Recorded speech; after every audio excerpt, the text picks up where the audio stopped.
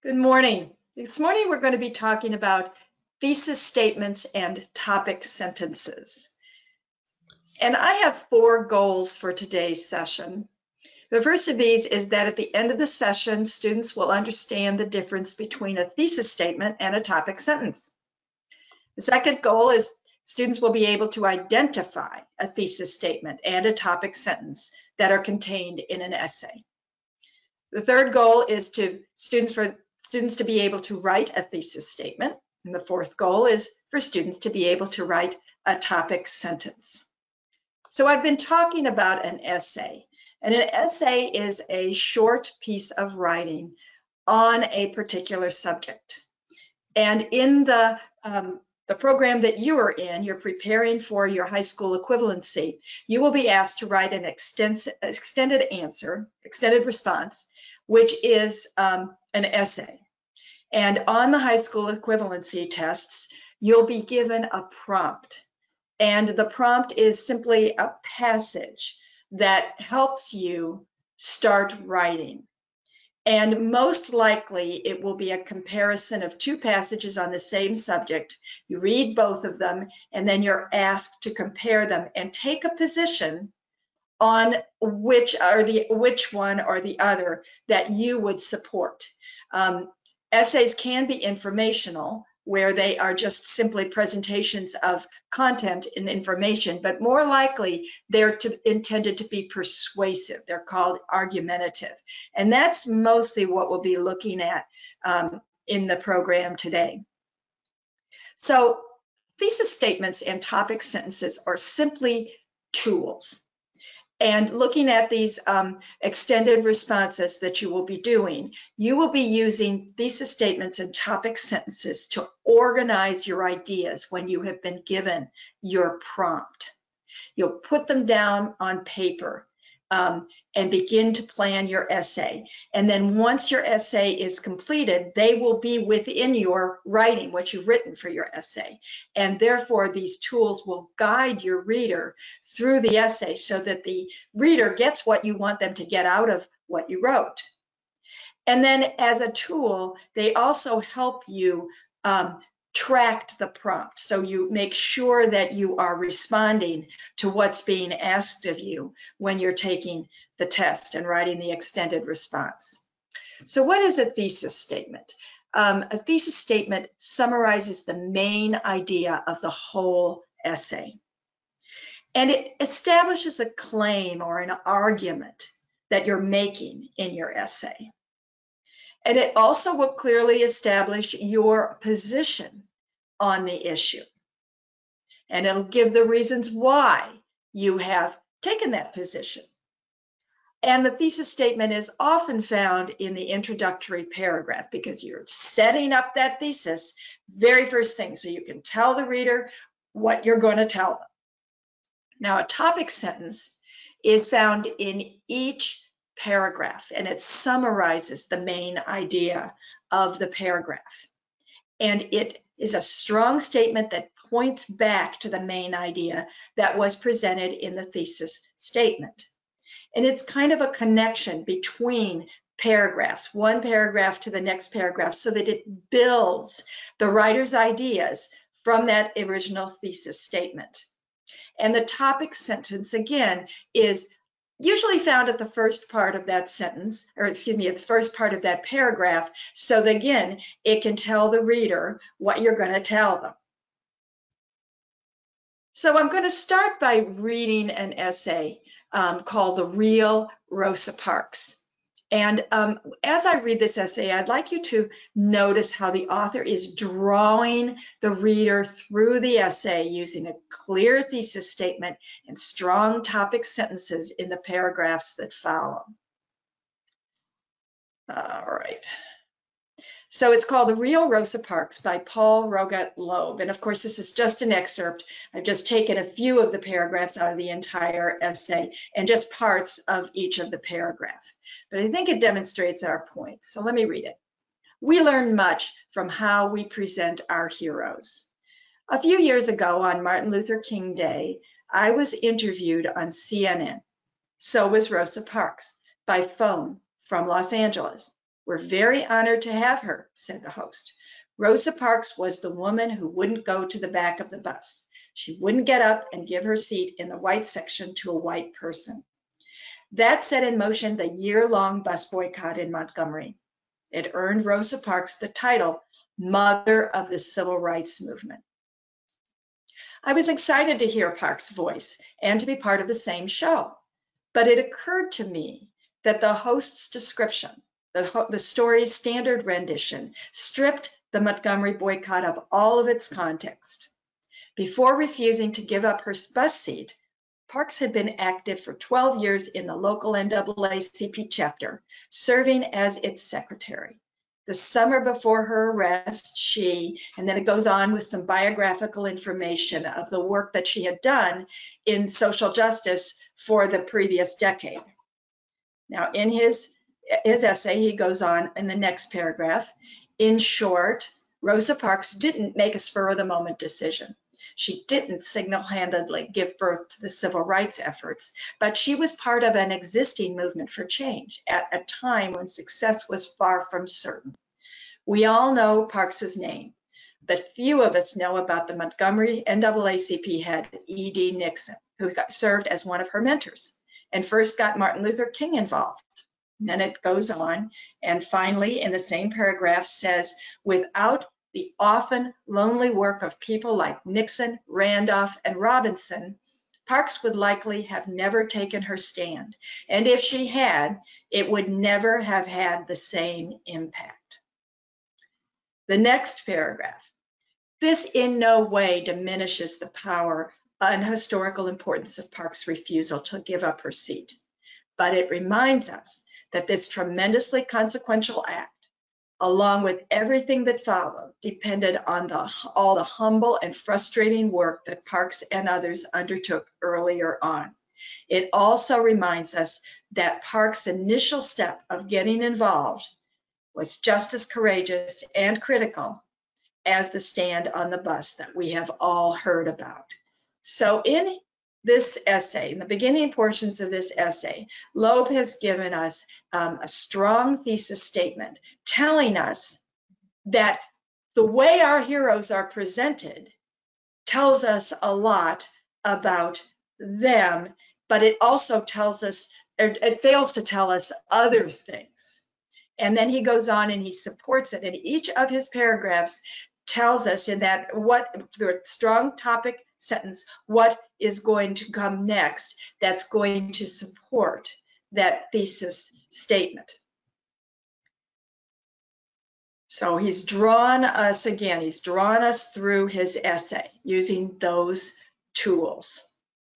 So as I said earlier, the essay prompt will require a student to discuss something, take a position on something, maybe analyze the strengths and the weaknesses of a passage or two that has been given to them in the test. So before you write, you want to focus on the action words in the prompt. You want to make absolutely sure that you know what you're being asked to do before you start writing, because if you get off on the wrong track, you'll lose points because you're writing something, but you're not writing what they asked you to write. And then after you know what's been asked for, you're going to form a little question in your head. And this is a mental exercise. You're going to form a question from that prompt. And then you're going to answer that question. And that little exercise forms the basis of your thesis statement because it's your position. You've taken a position through that question and answer exercise. And then you're going to brainstorm your ideas as to why, when you asked the question, you gave the answer, and you gave that answer because, and those ideas probably will become the paragraphs that follow your thesis statement. So I'm going to demonstrate that through this example. And here's the prompt. Rosa Parks has been called the mother of the civil rights movement. Write a short essay that either supports or opposes that characterization of her contribution to the civil rights movement. Now, I want to point out here that there's no right or wrong answer here. You can be among those who feel like she took a courageous step that day. She put herself out there. She was the one that bore the consequences of her subsequent arrest. So she deserves that title, and you could answer that question in that way. You might also be on the other side, and you might be sort of our Paul Loeb had answered it, I think, that no, she was kind of part of a larger movement, and maybe she really doesn't deserve that spotlight all by herself, because she was preceded by many, many others who came before her and stood behind her at that time. So both arguments have merit. You're going to take one position, and then you're going to support it with your subsequent paragraphs and your strong topic statements. Now, going on with this exercise, I'm going to take a position. And so when I take a position, I'm going to say to the question that I formed the question, is Rosa Parks the mother of the civil rights movement? And then I'm going to answer that question, and I'm going to answer it yes. Rosa Parks' refusal to move to the back of the bus took courage, and she deserves to be called the mother of the civil rights movement. And that's my answer. So I'm going to follow that up and use that in my thesis statement. So I'm going to then do that brainstorming exercise that I said. Now, why did I say that? Well, here are my reasons. She worked hard that day, and she deserved to sit in the first available seat that she came to when she boarded that bus. And that the order from the bus driver to tell her to get up and make way for another passenger who got on after she did, and made her angry. So I'm going to use those conditions in the moment as my reasoning. And then I'm going to follow that up with, she belonged to a community that she knew would support her if she was arrested. So even though she bore the consequences of that, she also knew she had a community standing behind her. So that gave her courage in that moment. And then I'm going to say that she also knew other people that had acted with courage. And so these are all the reasons why in that moment she acted, and because she acted, she deserves that title. And before you go on to the next slide, I think it's, when you come up with your thesis statement or your topic sentence here, your reasons might be different. Not everybody's going to come up with the same reasons to support their side, and that's okay. So as long as you're coming up with good reasons that support why you took that position, that's what's important. Your essay might look different from a tutor's that you're working with or from someone else that is writing on the same topic, and that's okay. Yes, that's really important to know. I know I've been working with students who have gone in a completely different direction with their writing than I would have. And it's been interesting to me that they had this other very important and it had a very good message to it when they constructed their essay. Well, wasn't the one that I would have done. And it's perfectly fine. So that's a very good example of why it's your answer and your essay. So so I'm going to draft my thesis statement again as I'm constructing my own essay. And so my thesis statement is, Rosa Parks was the perfect person to defy the order to move to the back of the bus on December 1st, 1955. So that's my thesis statement. And then I'm going to support it. And by doing that, I'm going to return to those reasons. And as we just discussed, they're my reasons. They might be not somebody else's reasons, but they're my reasons. And so I'm going to return to the reasons that I listed when I drafted my thesis statement. And then I'm going to write a paragraph that describes each of those reasons. And each paragraph will have a topic sentence that links the paragraph to the thesis.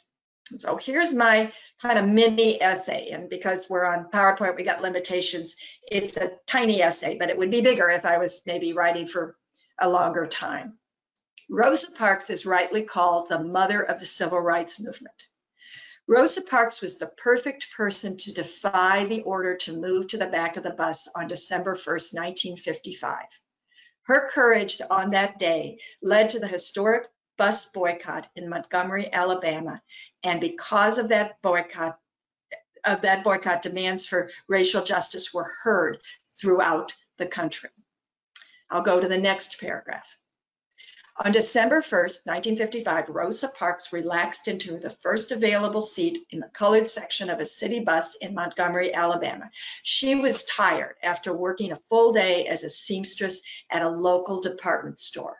Now, my paragraph could continue describing how she's on her feet all day. She has questions from customers. Really a very, very long day. She had a long walk to the bus stop. I could give a lot more detail, but for the sake of this essay, I'm going to go on to the second paragraph. When the bus driver, James Blake, yelled, "Y'all better make it light on yourselves and let me have those seats," Rosa Parks was angry and refused to move. When the driver told her, "I'm going to have you arrested," Parks said, "You may do that." So I move on to the third paragraph. Parks was not new to civil rights activism. She served as secretary of the Montgomery, Alabama NAACP and had been mentored by NAACP head E.D. Nixon. She was involved in criminal justice reform, particularly issues of police brutality. And then I would go to another paragraph that says, Rosa Parks knew other people who had stood with courage to oppose injustice. The summer before her arrest, Rosa Parks attended a 10-day training session at the Highlander Center, where she met an older generation of civil rights activists, including a South Carolina activist named Septima Clark. So this is my brief essay that responds to the prompt. One topic, one thesis statement in the introductory paragraph, followed by subsequent paragraphs that we're going to look at now. So you can see how my essay was set up. Thesis statement at the top, introduction, and then each paragraph with a strong topic sentence. And then each of those paragraphs has one last time about the thesis statement. One thing that's also good to know, and if you could go back to your Rosa Parks thing really quick. A good thing that makes a good thesis statement is that I don't have to know what the question is to understand what the essay is going to be about from reading that first sentence. When I look at that first sentence, I look at that sentence and I have a good expectation of what I'm about to read about. And that makes a really good thesis statement, is without having to read the question, the reader knows what their essay is going to be talking about. And so really, thesis sentences and topic sentences really both deal with expectation. They're setting the expectation for the reader. And so I think this does a really good job of highlighting that, of showing how once we have that really good topic sentence, everything else that Trudy has shown so far has shown that, they build on what the topic sentence introduced. We haven't gone radically off topic talking about something else. Everything sort of follows from that idea introduced at the very beginning. Thank you. Yeah, thank you. Yeah. Okay, so we've got this form, and you can see how it builds. It's just as Chris said. So let's go into the subsequent paragraphs and their topic sentences. We just talked about how the thesis statement tells the reader what you're going to tell them. Well, the first paragraph begins, and again, it comes from that brainstorming session I did when I was planning my essay. I thought, she worked hard all day. So then I put that in this first paragraph. On December 1st, 1955, Rosa Parks relaxed into the first available seat, the colored section of the city bus in Montgomery, Alabama. She was tired after working a full day as a seamstress in the local department store. So right away, I'm telling that student, that was the setting. That was who she was that day. And that's how she felt. So I make that as part of the moment when she's working up to her refusal to move. And then I build on that with the second paragraph because she settled into her seat. She just got comfortable. And they come to the next stop or another couple stops along the way, and the bus driver yells something that makes her mad. Y'all better make it light on yourselves and let me have those seats. And that made her angry. And so the bus driver says, I'm going to have you arrested. And she says, you may do that. So again, I had that as a reason why she was in that moment, and she deserves that title because she rightly got angry and she acted on that anger. So she was the perfect person. She was a perfect person because when she was angry, she knew it. So I go on in my essay to then look at her as somewhat of her biography. She's also the perfect person because, as I said in my brainstorming, Parks belonged to a community that she knew would support her if she was arrested. So she knew she had support. And so I write, Rosa Parks had been working for justice in her community for a decade, going on to mention that she served as secretary of the Montgomery, Alabama NAACP and had been mentored by NAACP head E.D. Nixon, and she was involved in criminal justice reform, particularly issues of police brutality. So this background, I say in my essay, brought her to this moment, the moment when she could act on her anger because she was tired. You see how that builds? I started with my thesis statement. She's a perfect person. She's a tired person. Now she's mad. And she has this background that brings her into that moment. So here's my fourth paragraph. And remember that fourth brainstorming item I had was she also knew other people who had acted with courage. Rosa Parks had role models for the action that led to her arrest. That summer before her arrest, Rosa Parks attended a 10-day training session at the Highlander Center, where she met older generation of civil rights activists, including South Carolina activist named Septima Clark. So having role models in her life gave her courage. But she was the woman in that moment who had combined her feelings that day, her acknowledgement that she's mad, angry, her background in social justice, and the fact that she knows other people who had had similar moments in their lives. So that's the basis for my essay that supports my thesis statement, which is she's the perfect person for that moment and she deserves that title. So I go on, in just that way. She was a perfect person. She was tired. The driver made her angry, and she knew about these things of social justice, and she had role models that supported her. So that's the way I'm encouraging students to build an essay and to do just a few minutes when you're asked. You've got a timed extended response to take a few minutes to think that through. What do I think about what's being asked of me? Okay, I know what I'm thinking about it. Why do I think that? Boom, boom, boom. And you do that by reading the prompt carefully, knowing what's being asked. That's the most important thing. You can't write on something that's not asked for. Taking a position, again, not a right or wrong position, your position. And then defending, and then writing a clear thesis statement that reflects that position so that your reader knows, as Chris said earlier, the reader doesn't have to know what the prompt was. The reader wants to know what you think. So you're writing that clear thesis statement about what you think, and then you're supporting it with your subsequent paragraphs that each has a strong topic sentence that brings you into that paragraph, but then points the reader back to the thesis statement so that it all flows pretty well. And if I can jump in one last time here, yeah. You mentioned the part where you said taking a position. One of the biggest areas where people have trouble with their essays is because the prompt is written in a way that they could choose one side or the other. Some people say, oh, well, I think that there's a balance between the two. And they try to write an essay that defends both sides.